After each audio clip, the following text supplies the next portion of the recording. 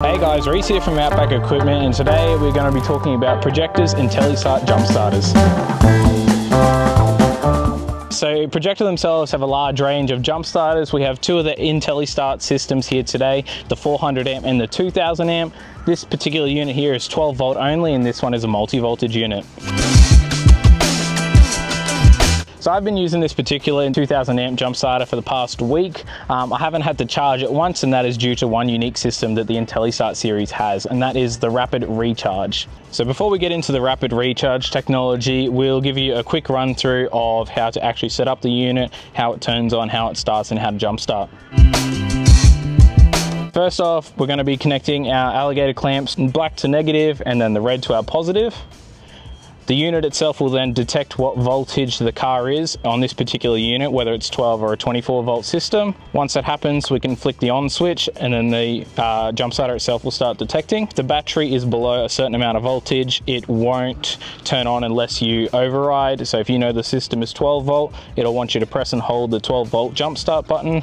Once that's done, it'll give you an audible click and then you'll be ready to jump start the car. Now the jump starter is all set up, we'll go run around to the ignition and then we'll turn the car on. So now we've run through the basic process of jump starting the vehicle. Once the clamps are connected, the screen will turn on and start showing you the rapid recharge technology. All it's doing is once it detects the battery in the car is up and charging, it will start feeding back through the unit to charge it up in about 40 seconds. Some of the other unique features on this particular jump starter is the fact that it comes with a docking station. So when you've got it sitting at home or if you're a mechanical shop, you can have a set up permanent spot. At the end of the day, chuck it on there to charge it. It also comes with some lights on the end of the unit, and then it also has a USB Type-C charging port for input only, and then two USB-A's for outputs. This particular unit, the IS2000, is probably a bit overkill for the vehicle we're jump starting today. This does up to an 8-litre gas engine or a 7-litre diesel. When you jump down to a size like this does a 4.5-litre diesel or a 7-litre petrol.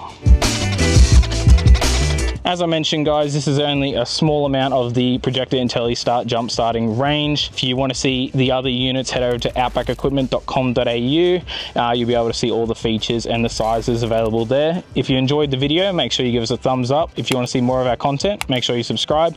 If you have any questions, leave them down in the comment below, and we'll catch you in the next episode.